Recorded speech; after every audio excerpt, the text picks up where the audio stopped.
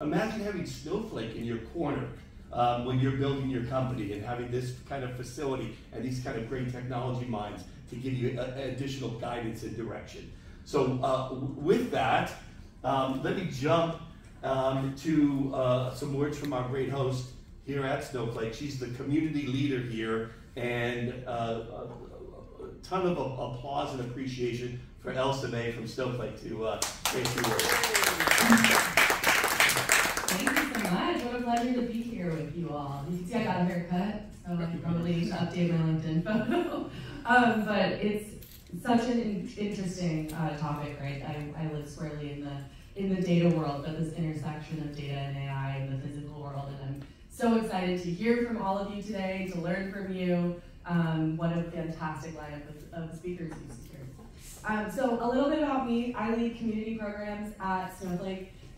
This includes our global user group program, third-party developer event sponsorships, a lot of fun stuff.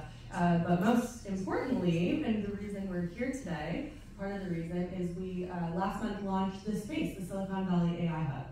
And our vision for this space is really to create a center of gravity here in our Menlo Park campus for the AI community to meet, to learn, and to build those relationships that are truly foundational to innovation. I think we can all agree, you can have an interesting conversation with ChatGPT, but it's much more interesting to get out in the real world and hear what other people are doing.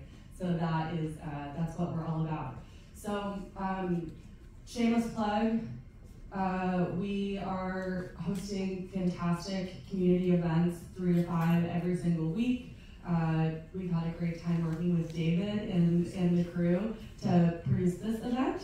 But if you have any other community organizations that you're a part of and you ever want to host your event or make a recommendation about an event we can have here, let me know. I'm very active on LinkedIn, and we've got a great workshop here next Friday.